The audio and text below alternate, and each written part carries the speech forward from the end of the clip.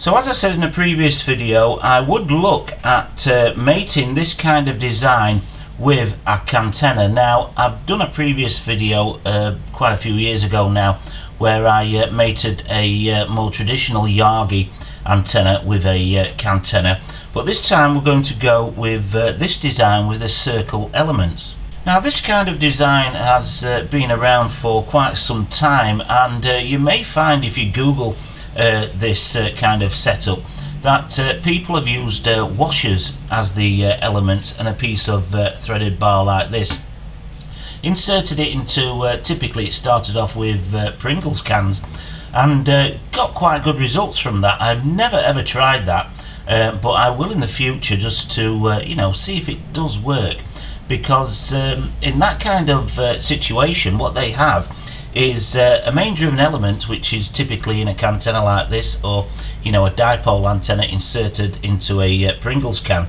and basically the parasitic elements are just hanging in free space inside the can itself, and they act more as a passive kind of element that helps to focus the you know, the radio waves into the main driven element. They're not actually connected in any way to the main part of the antenna. It's something that I will look at in the future, but for this video we're going to see what it takes to take this typical design and mate it with a cantenna. So the work that I've done over the past few weeks has mainly been looking at the driven element and the parasitic elements themselves, and how I can combine that with a cantenna. And as I said in this video, I wasn't happy with the driven element being 68mm in diameter. That's what this driven element is here. So I knew that was a little bit too big, and the driven element that we're going to use in the cantenna in this video is 63mm in diameter, and if you halve 63 you get 31.5, which is typically a wavelength used at 2.4 gigahertz. So this particular driven element wasn't resonant at Wi-Fi, was quite broadband, so you know, it did work, you know, wellish in the Wi-Fi spectrum, but I knew we could do better. So now we've got a driven element that's better suited for Wi-Fi and should work a lot better, especially when we mate it with this can here. Now something else that I've changed from this design as well, I've done away with this parasitic element here. Off the top of my head I think this was 56mm in diameter, but we don't need this, so it's really been simplified. We've just got the main driven element here, and then I've gone for 6 parasitic elements here. The parasitic elements are 34mm in diameter, which is the same as the diameter on this design here. So I've simplified it quite a bit, and hopefully you know, mating it with the cantenna will also produce better results. So this is a sketch of the design then that I've come up with, and I have gone for 6 parasitic elements here. We've got 7, and I've decided to remove one of those, so I'm just going for 6, but you can use 7 if you want to. And basically I'll make a PDF that you can download. I'll put a link in the description. But we've got our parasitic elements here, we've got our main driven element here, and the back reflecting element, which is on this one here. We don't need that anymore because that is going to be on the back of our cantenna. And as for the cantenna, we're going to go with the stainless steel toilet brush holder that I've used in previous videos. This is 200, just let me measure it, 226mm long. I measure it to about here because we have got a lip on that side, so it's indented slightly, so I take my measurements a few millimeters in there, and these are typically 90mm in diameter, which is almost perfect for Wi-Fi. That's why I use them.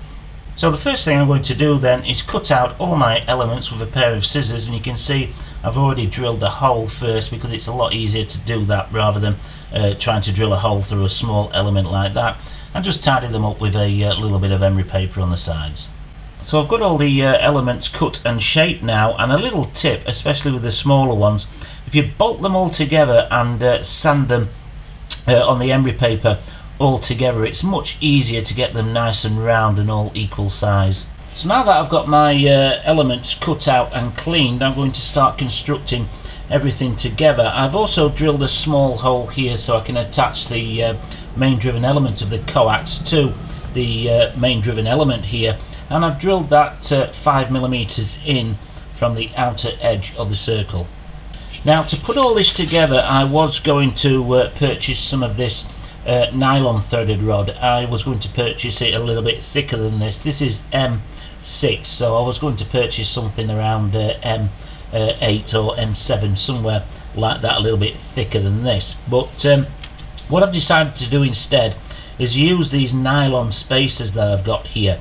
Now, I've got most of the sizes fine, but the main driven element to the back reflector of the can, which is here, is 38mm in distance. Now, this is 40mm, but I'm just going to shave a little bit off with the Dremel. The other one here, which is the main driven element to the first parasitic element here, I've got a 20mm spacer, but what I'm going to do is make that up with some of these nylon washers, and then for the rest of them, which are spaced out at 30mm each, all the parasitic elements, I've got these nylon spacers here which are exactly 30mm in length, and I'm going to tie all these together with this M6 threaded nylon bar here, which you know, doesn't have enough strength on its own to hold all those elements inside the can, but with these spacers in between, there'll be more than enough strength to hold everything together. So that's the main driven element in place, and I've got those washers, as I said, to make up the length of this one, but I'm just using this threaded rod. What I do is put a few turns, screw a few turns in to this spacer here, and then cut it off, and then place the first parasitic element in line, and then screw in the next spacer. And you just keep working yourself down until you've got all the elements in place. So we're now ready to start putting everything together, and I've prepared the can. I've put this on here so we can attach a tripod to this. I'll put a link in the description to my cantenna video so you can see how you do this in more detail. I'm not going to repeat it here, but I've also drilled a hole in the center of the can here. This is going to be our back reflector. That's why we haven't got a reflector on the elements here, and that's dead center. And I've also drilled a hole to feed the coax through for when we solder that onto our main driven element. It's going to come out here to an SMA connector, and then we can connect a Wi-Fi card to it. So I've got a hole drilled there ready to attach the coax, so that's what I'm going to do first. I'm going to attach the coax. I've got a length of coax here, a little bit longer than what I actually need, but I'm going to be feeding that down through the can and then through the hole, and then I'll trim off any excess that I don't want. So this is probably the trickiest part of the construction. I've got my coax here, and I've removed quite a lengthy piece of the outer braid, just slightly longer than the distance here to the back of the can itself. And I've soldered the outer braid here. I've pre-tinned it so I can solder it in to the back of the can, and I've connected this to the main driven element, and now I'm going to carefully thread everything through the back of the cantenna and then cut away any excess coax that I don't want.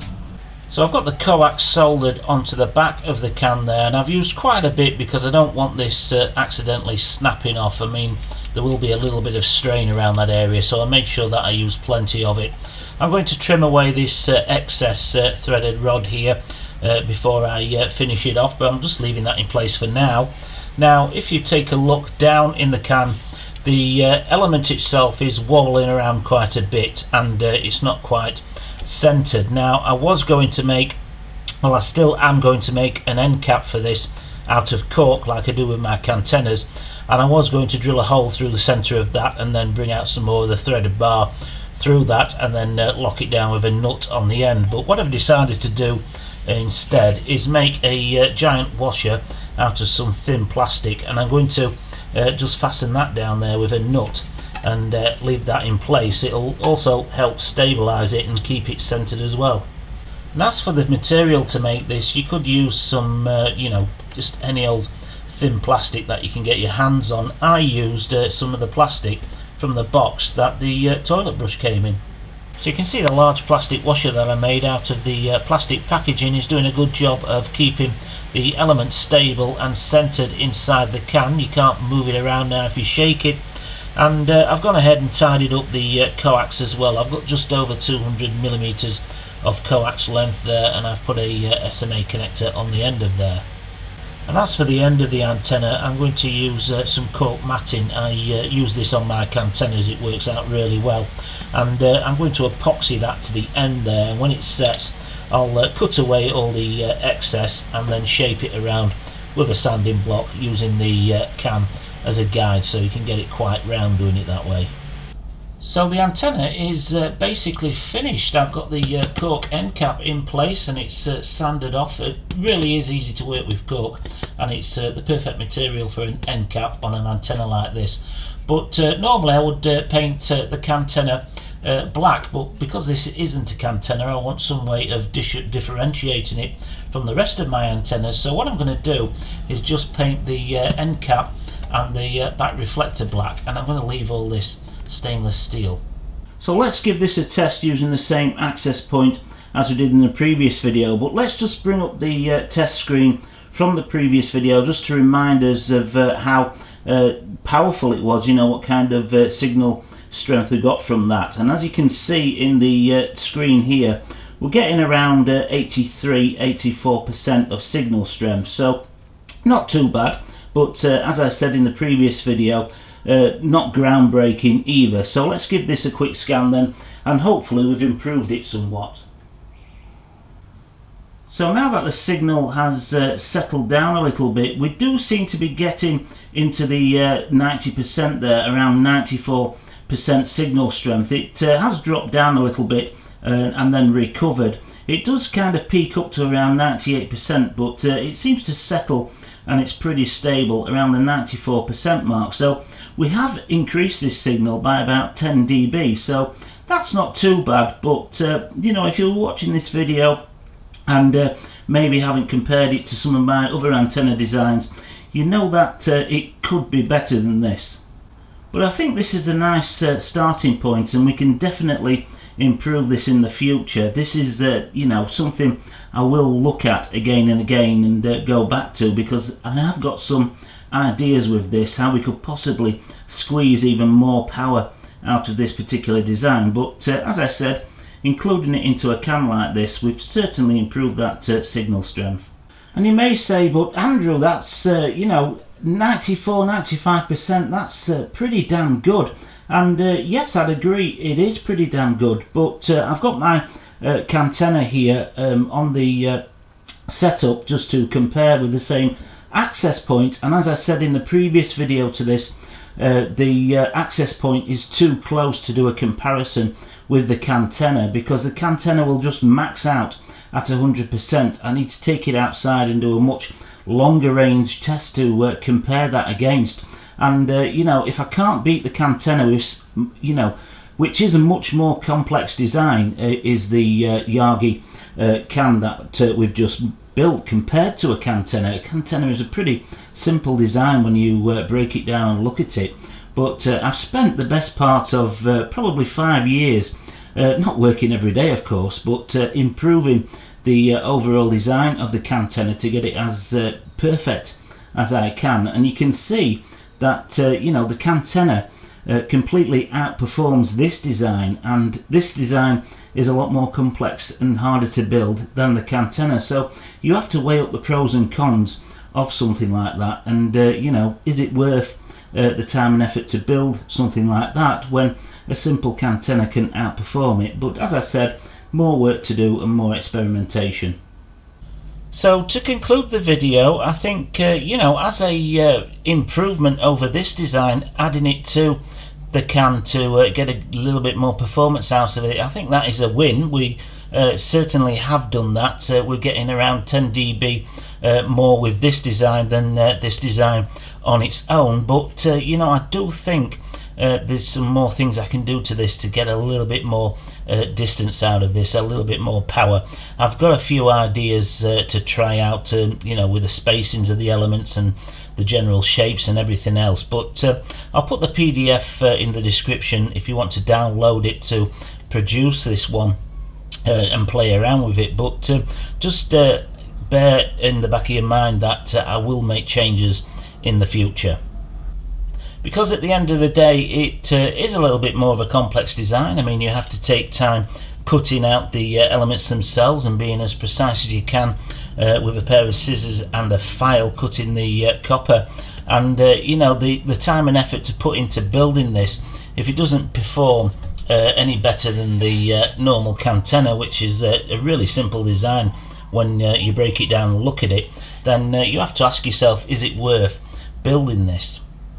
And that's what you have to ask yourself with antennas like this. I mean, not all are groundbreaking performance, but some have benefits over others when it comes to linear and horizontal or circular polarization, whether they work better at medium range or long range.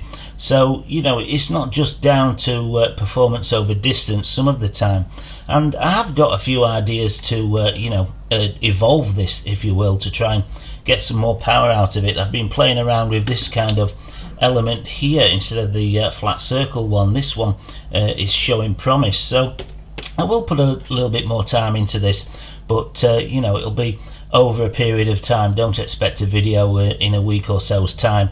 I'll probably take a look at this in a couple of months again, just jotting some ideas down over those couple of months, because I've been on some Yagi forums and discussing this with a few people that you know, are on those forums, some forums that I go on regularly, and I have got a few more ideas from those discussions that I can do to try and get a little bit more power out of this. So it will be a long form video where we look at you know, experimenting with this. We'll take it over to the spectrum analyzer and look at different configurations and how that changes over time. So I hope you enjoyed this video, and any comments or questions or any ideas you've got that you know, we could probably improve this overall design, get a little bit more power out of it, then please drop them below. And if you did enjoy it, please give it a thumbs up, and hopefully you'll join me on the next one.